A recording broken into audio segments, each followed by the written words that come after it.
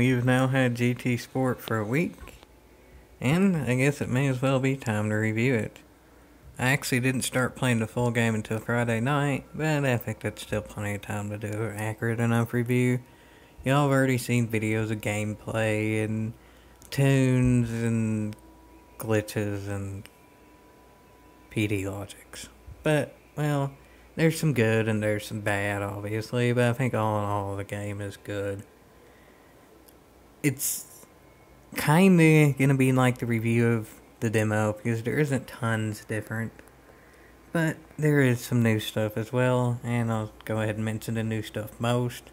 And that new stuff being the servers are even worse, somehow. As y'all seen from the PD logic, there was that whole day where the laps weren't even registering that you did in sport mode. And then there was that whole night where you didn't have internet or servers at all, even though your internet was working. And then every day, there's been this stupid sportsmanship rating and penalties and ghosting, all that combined, to make it to where even if sport mode does work completely right, quote unquote right, the way they have it working in general is pretty god-picking wrong. You just barely hit another driver accidentally and it's a 10-second penalty, but yet another driver can punt you off the road maliciously and you're the one who loses sportsmanship rating for it. If that's fixed, whatever, but as of now that's borderline game breaking, given that the majority of the game is online. I'm talking about this happening online. Granted, there's some minor small stuff too as well. Like there was one of the driving school things, I think it was, where an AI rammed me and that disqualified me. But the second attempt I got the gold fine. So there's that same glitch with AI too, but given that there's just so little you race with AI in this game, who cares? And also to go into something else kind of minor too, that's good and bad I guess, is if you want to do an endurance race in GT Sport, which is what I'm quote unquote doing now. Really all I'm doing is, I was AFK for 3 hours and just now got to change the record. I thought I was going to be gone for 5 hours, but that didn't exactly happen. So I don't want to just quit this, but I also can't go to the main PS4 screen to do an actual video, not just this. So that's kind of a good thing that you can farm money without even really having to work for it.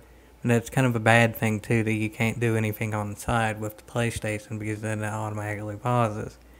So, well, that's kind of minor too, but then given again that the online is a major part and it's messed up, the minor part's going to become more major until they fix the major part. So, I guess as for offline, since I already kind of got into it, it's good. The AI seemed fine on professional level. They're actually good. Again, on the missions, it's not even really the AI, it's more the penalties themselves. They're kind of stupid, but offline actually is about as fun, if not more fun than online right now, and given that the game is not even that much offline, it probably ain't the best.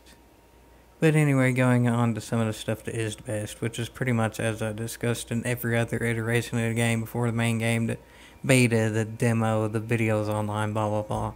It's still the best graphics of any console game. In my opinion, it's still the best physics of any console game. So, really, what has to be fixed definitely has to be fixed. But that's the most fixable about any problems a game could have. If it was something wrong with the physics, like Need for Speed 2015, it's kind of hard to fix that when a game is out. If it's something wrong, like just bad graphics, that's kind of hard to fix too. But what's wrong is the online calculations. That can be fixed. It needs to be fixed, but it definitely can be. So, all in all, combine this sort of kinda with the demo review too, if there's stuff I'm leaving out, because it's kind of the same game. In the demo, it was about an 8.5. In the beta, which was a closed beta, it was about a 7.5. Both of those were off of a 10 mainly because servers more than anything. And this one, it's more than anything amplified. If anything, they're worse now. But that can be fixed.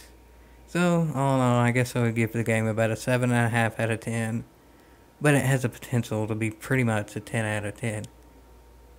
Disclaimer, I'm rating it as a video game, not as a Gran Turismo video game.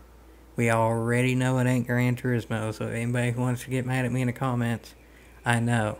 This ain't like the other Gran Turismo games, but it's not supposed to be. If I was rating this like it was a Gran Turismo game like the others, I guess really it would be like a 4 or 5, because it ain't that. But to be fair, I'm rating it as a video game, and it is a pretty cotton-picking good video game. Not great, but good.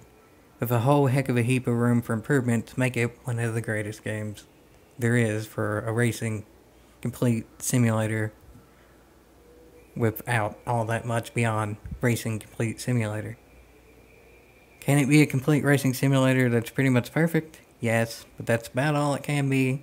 But rating it for what it can be, not parts that ain't ever going to be there again, because it's not really fair to rate about parts you ain't going to get. It can be, possibly, the best game out of the Gran Turismo franchise. I ain't necessarily saying it's going to be the best Gran Turismo game, because really this kind of ain't. But it has potential to be the best game from Polyphony Digital. So hope y'all enjoyed this review. If y'all don't agree, leave it in the comments. If y'all do agree, it seems like generally people who do agree don't leave a comment. If you want to leave a comment, okay, that's great. But yeah, this is just my review. You don't have to take it to heart if you don't want to. This is my opinion. And, well, y'all are free to have your own opinions as well. So hope y'all enjoyed this. And as always, yeehaw.